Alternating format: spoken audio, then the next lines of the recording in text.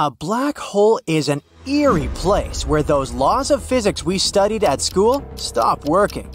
If a massive star runs out of its fuel, it sometimes becomes super dense and buckles under its own weight, collapsing inward and bringing space-time along. As a result, the gravitational field of this new object gets so strong that nothing can escape it, not even light. That's how a black hole is born. The black holes closest to our planet are called Gaia BH1 and Gaia BH2. They were discovered thanks to the data collected by the European Space Agency's Gaia spacecraft, hence their names. Both are about 9 to 10 times more massive than our Sun and are located a mere 1,560 and 3,800 light-years away, respectively. In cosmic terms, they're situated in Earth's backyard. And there's something seriously wrong about these black holes. So, should you pack your emergency bag? Let's find out. The remarkably close black holes are likely to represent a previously unknown category of these mysterious objects. What sets them apart from others is that they're orbited by stars at much greater distances than scientists have observed previously in other black hole companion star pairings. Normal black hole companion star systems are known as X-ray binaries. They are usually bright in radio and high-energy X-ray emissions. They swallow matter and emit powerful bursts of energy, which makes them pretty easy to spot. Now, why did it take astronomers so long to spot these massive black holes residing right inside our home Milky Way galaxy? All because they're almost invisible. In the past, astronomers spotted black holes by looking for the remnants of their meals. The thing is that when a star or even a cloud of interstellar gas is pulled into a black hole, it leaves behind a trail of electromagnetic radiation. And scientists use it to detect the presence of a black hole. But unlike other holes discovered before, Gaia BH1 and BH2 are pitch black. They don't seem to be snacking on anything at the moment. This makes them inactive, or dormant. So astronomers had to use another method. They tracked the movement of two companion stars orbiting these cosmic monsters. The stars, similar to our Sun, wobbled a bit while traveling through space. To researchers, it was a sign that something with a lot of gravity, like another star, was tugging on them. Interestingly, when they examined the area with the help of telescopes, they didn't find anything emitting radiation. So the whole situation only made sense if there was a black hole involved in the process. Luckily, Gaia is perfect for spotting invisible black holes. Thanks to its state-of-the-art equipment, it can accurately measure the motion and position of billions of stars. No other instrument is capable of such precision. Gaia's observations were backed up by the data received later by other observatories. For instance, NASA's Chandra X-ray Observatory, as well as the South African Meerkat Radio Telescope, revealed no visible light coming from Gaia BH2. So even though they detected nothing, it was still valuable information. It told astronomers a lot about the environment around the black hole. A lot of particles are coming towards it from the companion star in the form of stellar wind. But the researchers didn't spot any radio light. It means that the black hole doesn't have much of an appetite, and not many particles cross its event horizon, or the point of no return. Unfortunately, it's still unclear why that is. Anyway, should we be worried about those mysterious black holes lurking in the darkness of space so close to our planet? I've got some good news. There's absolutely no reason to worry. First of all, these black holes are sleeping at the moment. And it doesn't look like they're going to wake up anytime soon. Secondly, they're still too far away to affect our life. And it's not like black holes know how to travel. So, do you know why the ocean is salty? We didn't know the reason until 1979. The whole planet is covered with ocean, and we had no idea where all that salt comes from. We initially thought rivers were to blame because they can carry deposits and chemicals to the still waters. It wasn't until the late 1970s when scientists stumbled upon so-called black smokers that we realized they were the cause of the salty waters. They are, in fact, geothermal vents located along the mid-ocean ridge. They were generated from sediments of iron sulfide from deep within the Earth's core. Okay, remember dinosaurs? I don't. I wasn't around then. But they disappeared a long time ago. Yet how that happened was still up for debate within the scientific community for a very long time. Up until 1991, no less, the year the Chicxulub crater was discovered. That's a big hole located underneath the Yucatan Peninsula in Mexico. Many claim it was formed when a giant asteroid crashed on Earth. The oldest material ever found on our planet turns out to be older than our entire solar system. The Murchison meteorite plopped into Australia back in September 1969. But we made this staggering discovery after a newer analysis of its debris was done only in 2020. Did you know that there is a coral skyscraper hidden underneath the ocean, and we had no idea? Only in 2020, a team of Australian scientists stumbled upon it when mapping the northern Great Barrier Reef. It's 1,640 feet tall, which, if you think about it, makes it taller than the Empire State Building, and no elevators. Do you know how mountains appeared? We didn't know that until 1966, and that also concerns earthquakes and volcanoes. Just think about it. We sent men into space before we even understood how and why the Earth under our feet started moving now and then. Only in 1966, a scientist named J. Tuzo Wilson published a piece in the journal Nature in which he explained that continents and oceans are constantly moving. He also wrote about tectonic activity, meaning things like earthquakes and how mountains rose from the Earth's surface. Until 2021, we hadn't mapped out a full human genome sequence. The concept of DNA was first presented by a Swiss scientist back in 1869. But specialists remained partially in the dark as to DNA's physical structure until Rosalind Franklin and Raymond Gosling took pictures of it and found it looked like two twisting strands. Ever wonder what the largest living organism in the world was? For a long time, scientists did too, because they only stumbled upon it in 2000. It's a fungus that lives 3 feet underground, but is estimated to spread across 2,200 acres. Located in the Malheur National Forest in the Blue Mountains of eastern Oregon, it's named the honey mushroom. Until 2002, we didn't know what was at the center of our galaxy, the Milky Way. We knew we were rotating around something, but it took us until the 21st century to figure out it was a supermassive black hole, with a mass 4 million times bigger than our Sun, located in a region of the Milky Way called Sagittarius A star. The discovery took place after we came up with the infrared smoke alarm. I can hardly imagine having to travel long distances without wheeled luggage, but these didn't pop up until 1970. If you think about it, the astronauts who went to the moon actually had to carry their baggage in the spaceship physically. The application for the U.S. patent for the wheeled luggage was granted back in 1972, but to be fair, those first ones weren't exceptionally reliable. They had problems like wobbling and tipping because the large suitcases were mounted on narrow-wheeled bottoms. If you look at pictures of 1940s film stars, you'll see that their hair was nice and slicked back. Did you know that based on recent discoveries, even ancient Egyptians used some hair molding substance?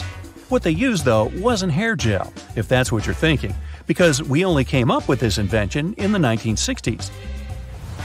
What people used for hairstyling back then in the 1940s was called Brill cream, which had more of a waxy consistency and was invented in 1929. Hair gel, as we know it today, came a bit later and was invented by a man named Louis Montoya. It soon became trendy because it wasn't as greasy as previous products.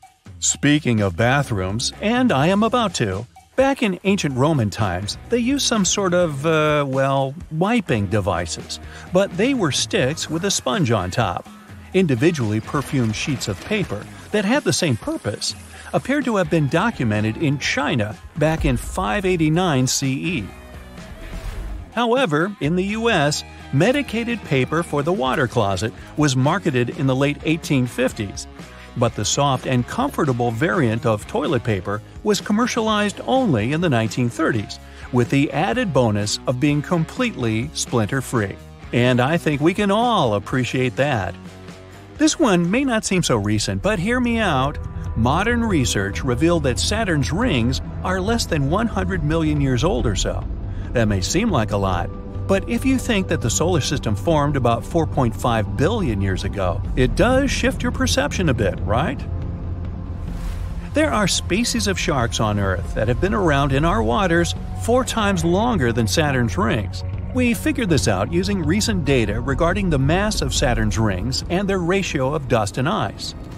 With many of us resorting to e-commerce more and more these days, it's challenging to look at the traditional supermarket as some revolutionary invention. But we didn't have these for as long as you'd think either. Do you know how the first supermarket appeared?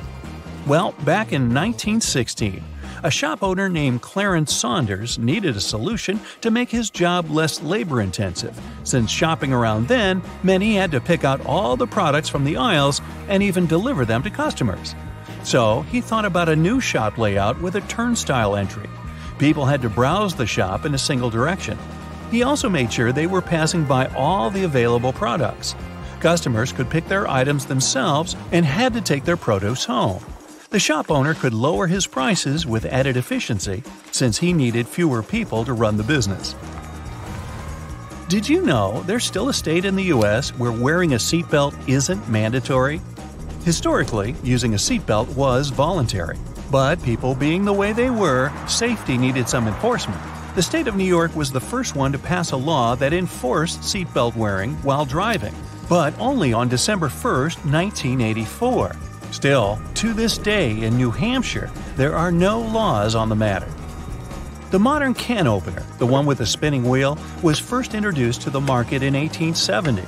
Now, that may not be remarkable, but it seems odd when you think canned foods were already available for some decades. Before this invention, we were told to literally cut around the top of the can near the outer edge with a chisel and hammer. You got a meal and an excellent workout all in one. Did you know that standardized time became enforceable by law only in 1880?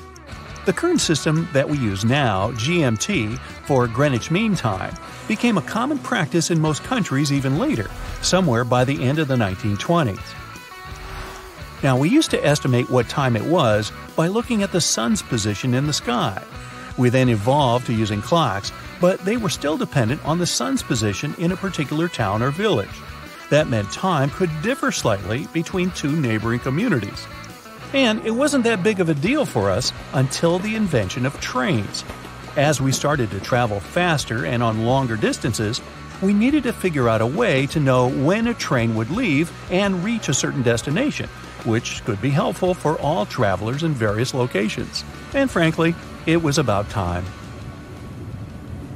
We're traveling 1,000 light-years from our planet to an unfamiliar system. Here, there are 2 bright stars orbiting close to each other. But there is one small but very massive thing here as well – a black hole. These objects are mysterious and dangerous. They're capable of swallowing our entire world in 1 second without even noticing it. Even more, they can tear apart a huge star like our Sun. And it's these giants that usually lie at the centers of galaxies. They're so heavy that their gravity holds countless stars, planets, and stardust around them. They can weigh millions or even billions of times more than the Sun. And now, you're back on the ground, at a rocket launch pad on Earth. All you can think about is holding your breath and jumping into the heart of that black pearl. But you don't have to hold your breath because you'll be in a spacesuit, and the oxygen is included free of charge. Besides, you're not likely to ever make it to the black hole. A trip that far with the technology we have now would take tens of thousands of years. Back to your garage where you stashed your hyper rocket, which will take you to the black hole in seconds.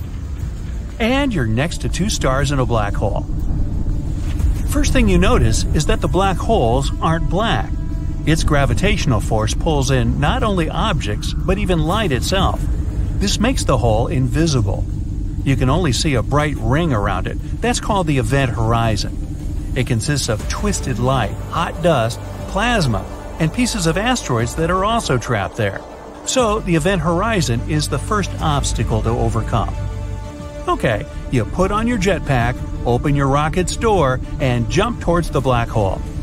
The force of gravity begins to pull you quickly toward it. The spacesuit protects you from the enormous temperatures and levels of radiation on the event horizon. Conventional protective gear would hardly help you, so you thank your dad for stashing this super powerful protective suit in your garage as well. You begin to feel like your body's stretching unpleasantly. The problem is that gravity increases with every inch closer to the center of the black hole, and it's much stronger at your head than at your feet. Your body starts to stretch like spaghetti. That's why it's called spaghettification. No suit can protect you from that, and there isn't a single spaceship that can withstand that kind of strain. Well, this was a short video. Okay, let's rewind to the moment before the jump. You realize that to get to the heart of the black hole and survive, you don't need improved equipment, but another black hole. And it's the size and weight of it that matters here. Theoretically, you can survive falling into a supermassive black hole. It's all about the width of the black hole's event horizon. When a hole is small, about the weight of our sun, the event horizon is small too. And then its edge is remarkably close to the center of the abnormal gravitational force, which would make you spaghettified quickly and brutally.